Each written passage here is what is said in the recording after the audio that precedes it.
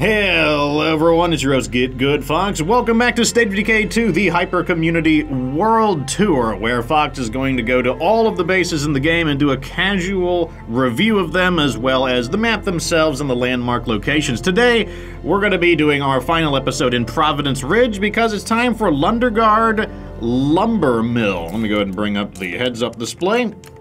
So, right off the bat, I want to say that this base is without a doubt the most unique in Providence Ridge, and one of the more unique bases in general because of its very peculiar setup of facilities. It's the only base in the game that has access to 5 large facilities, and that's a lot. That's a ton of large facilities. The next biggest would be 4, which you would get at the farmland compound in Trumbull Valley, which is where we're going next.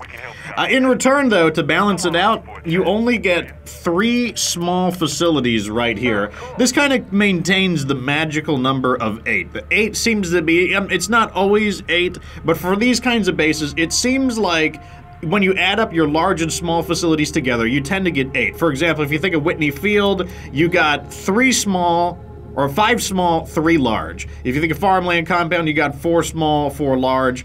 Over here we got 5 small, 3 large, and that's just the pattern.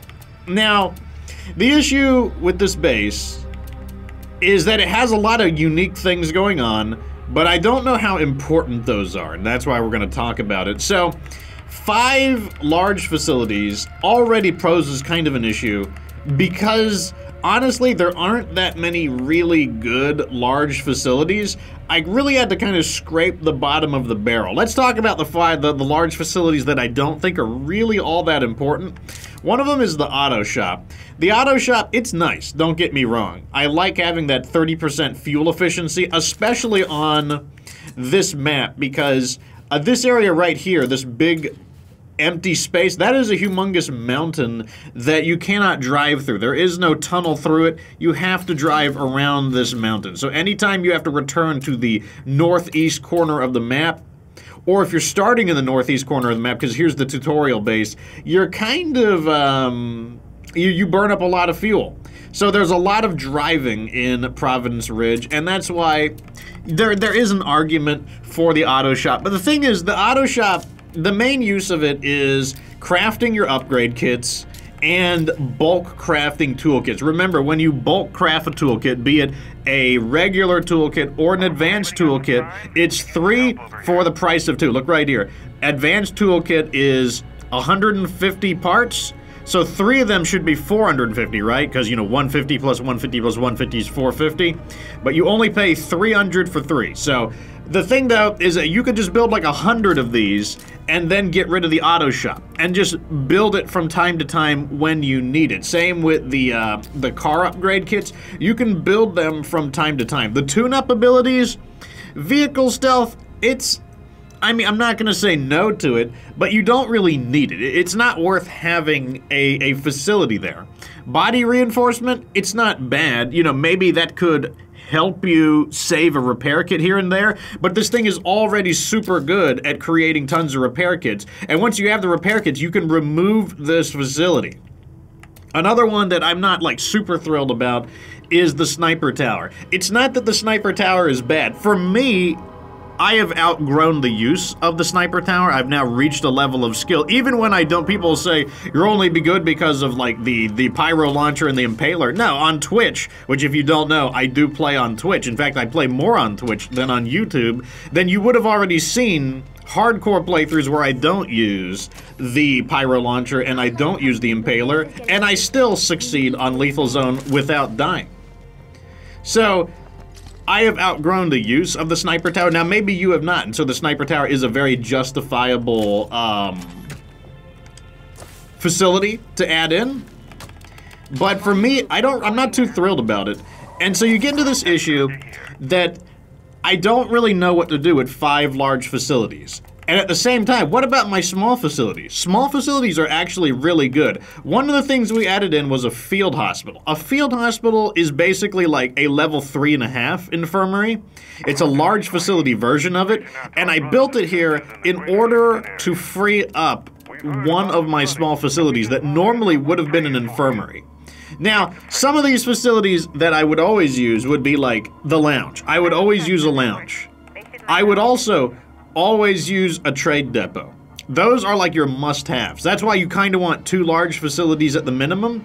But going past 2, it's kind of like, what else are you going to build? We could build a haven device. Absolutely. Now, in this playthrough, I haven't done Trumbull Valley. Maybe I should have done Trumbull Valley first, but I didn't.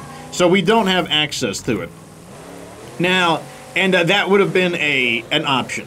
Now, I'm not even saying that the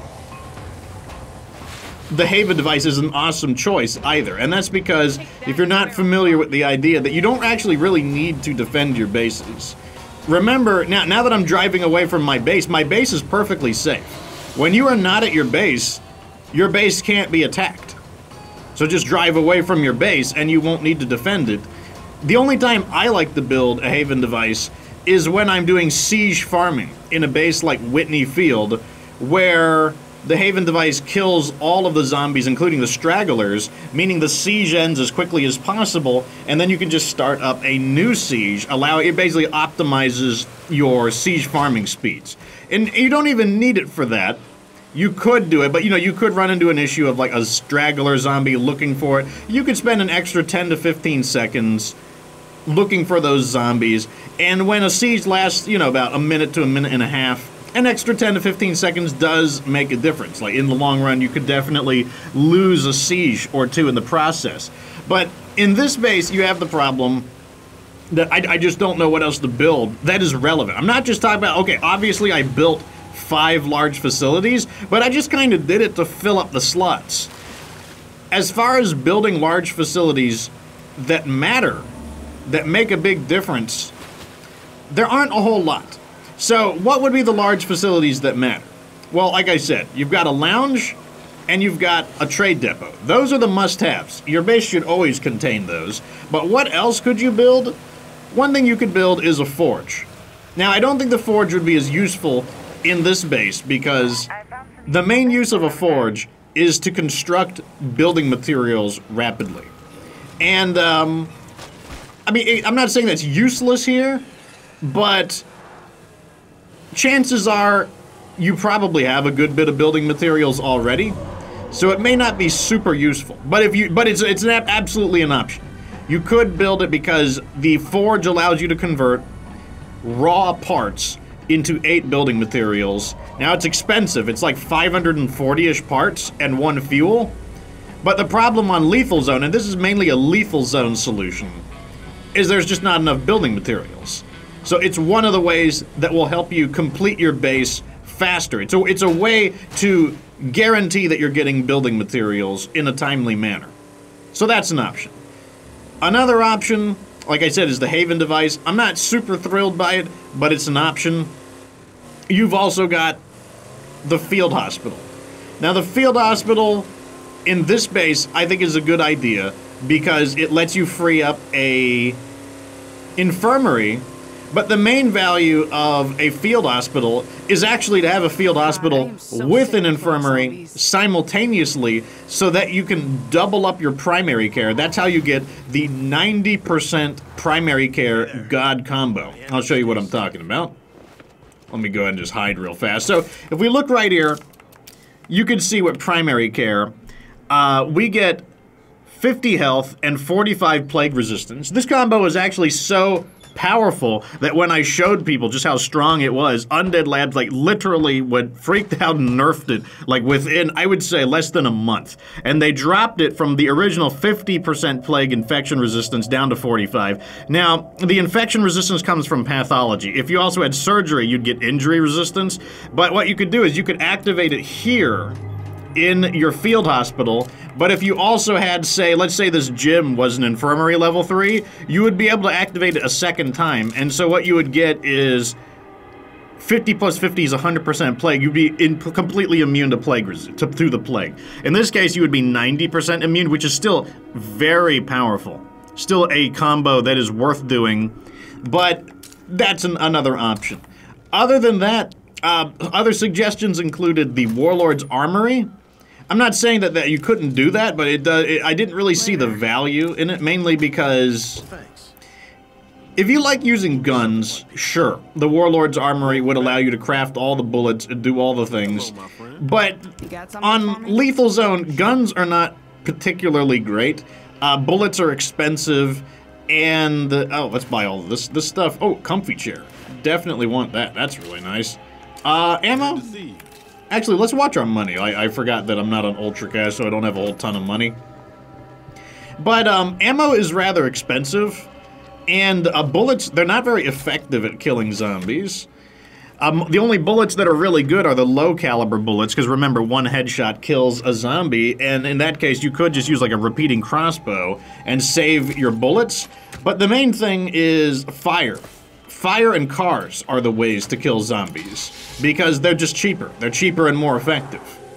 So, you could do a Warlord's Armory. I would not consider it particularly optimal, but if your particular playstyle revolves around the usage of guns, which as I said, mine does not, then sure, you could probably put in a Warlord's Armory. But that's the first problem I have with the base. And like I said, we kind of went on a tangent about like large facilities, but that's one of the really big standout things about this base, is the idea that there are a lot of large facilities. But what about the flip side? You only get 3 small facilities. That is a problem because there are a lot of good small facilities, and I've tried to cram in as many of the good ones as possible, but there's more to it than that. All of your small facilities are indoor slots. You can see here, this shaded blue area is indicating that this is an indoor location. Why is that a problem? Well, because it's an indoor location, you can't build a crafting still. And if you're not using an overpowered strategy like Ultra Cash, then your next best strategy for earning money is going to be through the crafting still for either making beer with a knowledge of alcohol, either through a character with bartending or by maxing out the beer community, because when you fully complete their quest line, they will give you knowledge of alcohol. I got close combat. And that's one way that you can make good money in the game. But another thing you could do is craft strong painkillers using the crafting still to create ethanol. That's also an option. So, but the thing is, with this base, you don't have that option at all, because the crafting still can only be built in a small outdoor facility. So, not only do you have this issue of like, man, what large facilities do I build? You also have the issue that you can't access some of the best small facilities, like the crafting still. So that's kind of like a double problem. Like, it's kind of like, man, I would really like it if you gave me one less large facility and one more small facility, and please let it be an outdoor facility. That would be fantastic. Basically, a little bit more balance. Like, the high concentration of large facilities, they're not really working to the lumber mill's advantage. Here's another thing that is, once again, very unique about the base, because like I said, it's not just unique that you've got 3 small, 5 large. You also get this thing right here. This would be the sawmill. The sawmill allows you to construct building materials for essentially free. I guess for time, it takes time. How much time? Well, it takes us about 15 minutes here, and that's with maximum morale. Note that we are just barely in the highest tier of morale over here at 62. So with 62 morale, in fact, I don't believe these are really modified by morale. I think it's always going to be 15 for a large, 12.5 for a medium, and 10 for a small. So that's how long it takes to make 3. So it's going to take you 15, let's just say, I don't know, like 27-ish, 36, 37-ish minutes in order to make 1, 2, 3, 4, 5, 6 materials. That's like, well, it's not great. It's not terrible, but here's what makes it worse. You're not allowed to use this ability again until another 45 minutes have passed. So you gotta do 15 minutes here, and then you gotta wait 45 minutes here. And it's true for this one as well. This is the shortest one, so this is the one that would be the most affected by it, because the time to produce the materials is the fastest. Well, you have to wait 45 minutes for this to end, this +5 zombie threat. The zombie threat, don't care about that. But until this 45-minute penalty ends, you can't do this again. So you are producing these, basically you're producing like 6 building materials per day. Is that great? It's kind of neat. And I wish more bases had these kind of unique interactions. There's no doubt about that. But is it good? It's better than nothing. That's the way I would describe it. It's definitely, it doesn't light me on fire. You could do so many more things that would get you more building materials, to the point that it's kind of like, you could argue, well, isn't it just a bonus? Okay, yeah, sure, technically it's a bonus, but it's just not an insane bonus.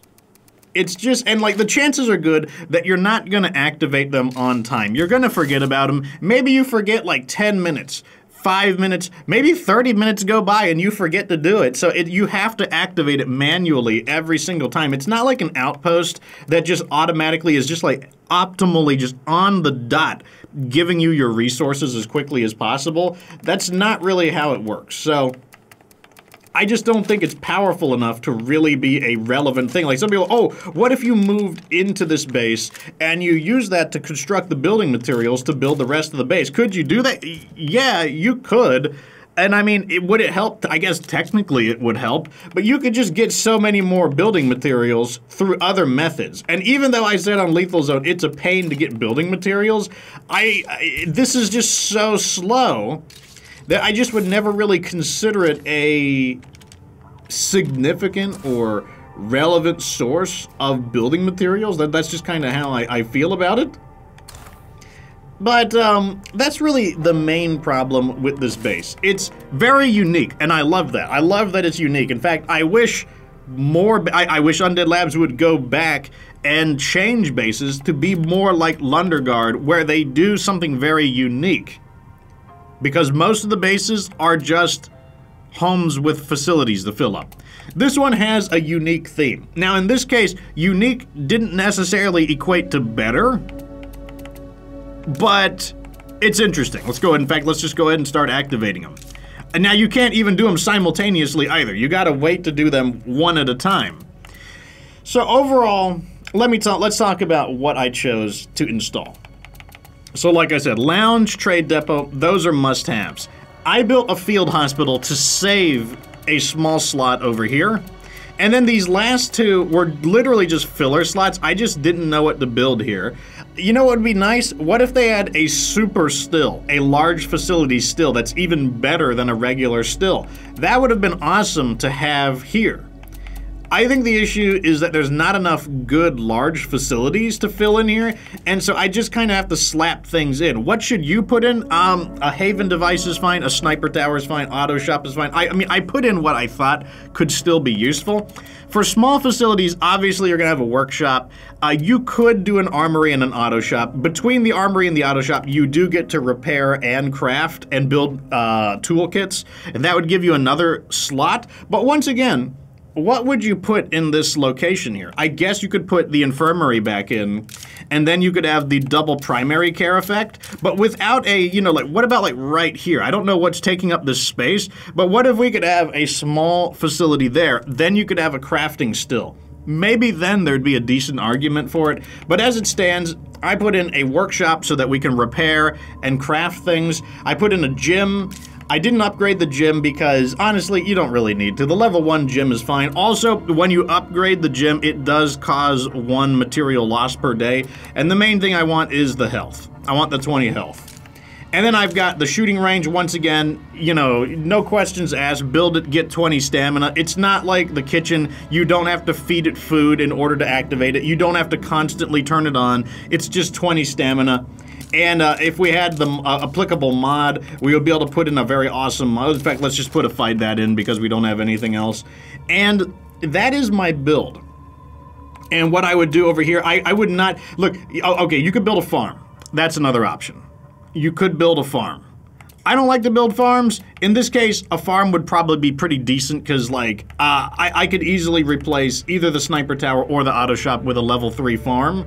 The farm would generate about 12 food when optimized, which would be decent. But you know, we're using a hyper community. Our hyper community has super waifu cafeteria squad, so we just don't really need it. So overall, what do I think about this base? I want to like it because it's really unique, but at the same time, I gotta give you the honest advice. And my honest advice is that it's not very good. I don't think it's super great. In fact, I would not move out of this base here. This is Weston Builder Supply. Weston Builder Supply is 2 large, 6 small. That is way better. I would much rather have that because once again, I can live without all 3 of these facilities. This one especially, I could just build an infirmary. And like the auto shop, you can just substitute it in. You could take down your trade depot and build an auto shop when you need it. Get what you need, tear the auto shop back down, build your trade depot back in. And like I said, I can play without the sniper tab. Maybe if you need it, like a larger base would be better. But I would say just stay in Weston Builder Supply. Look at the building cost. Look how much it costs. It costs 4 people to move in and 1,000 influence to get into this base. That is nothing. It's very cheap. It's great. It's awesome. I highly recommend it. Ooh, look at that morale. Looking really nice over there. Definitely enjoy that. But that is my issue here. Another base, I would say,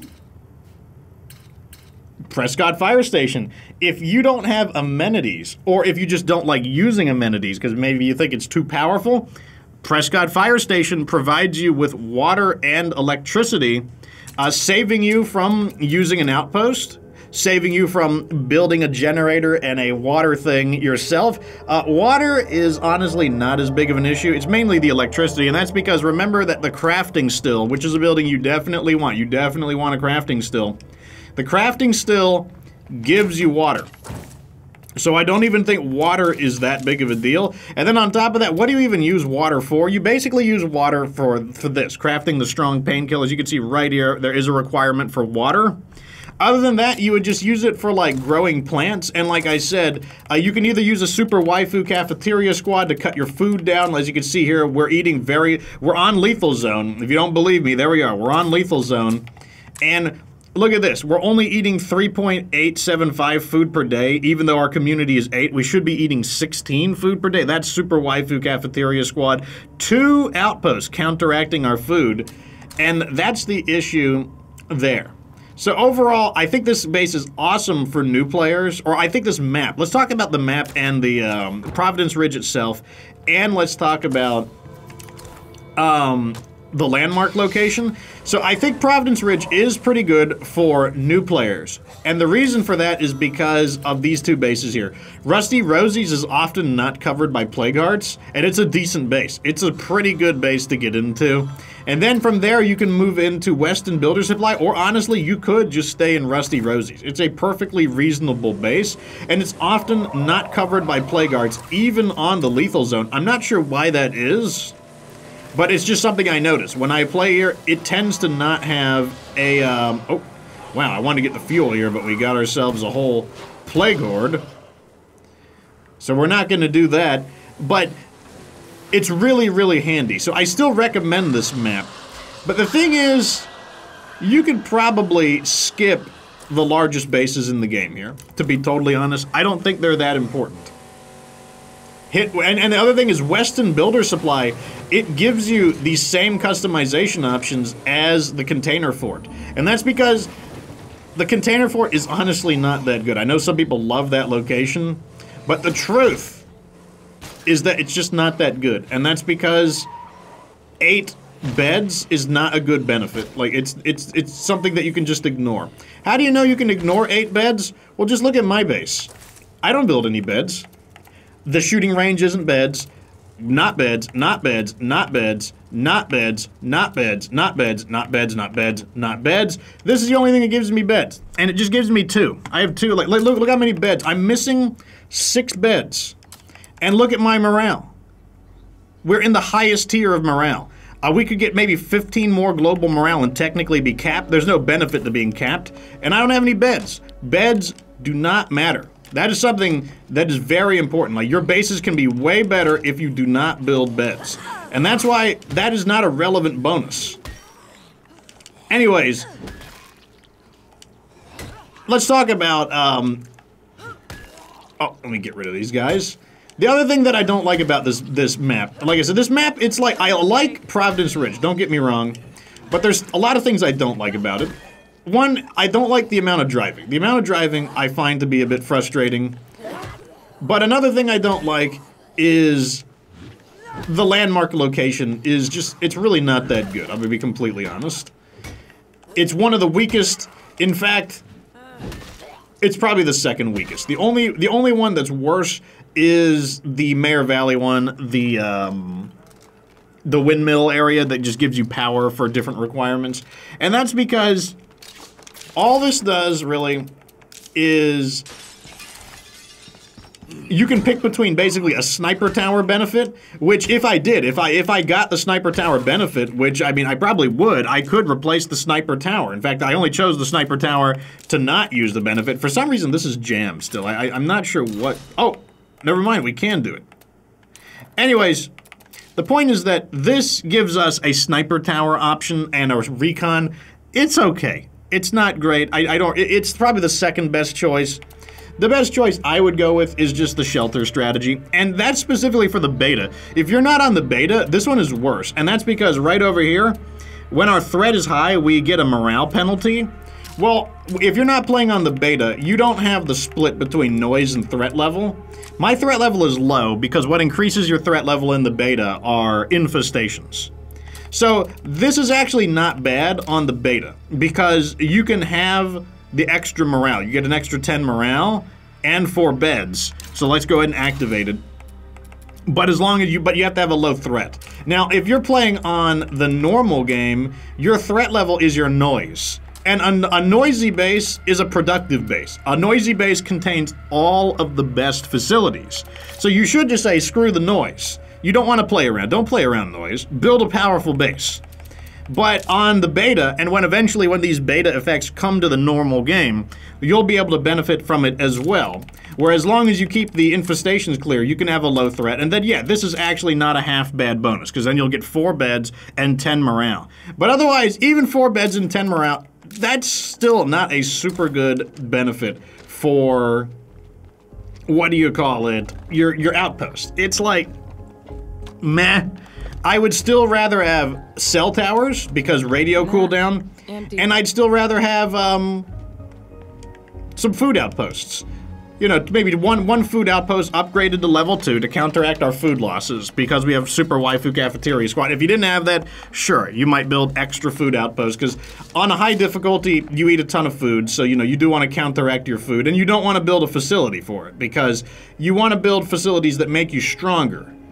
And what is the point of the outposts other than to neutralize resource losses? Well, the most important resource loss is food.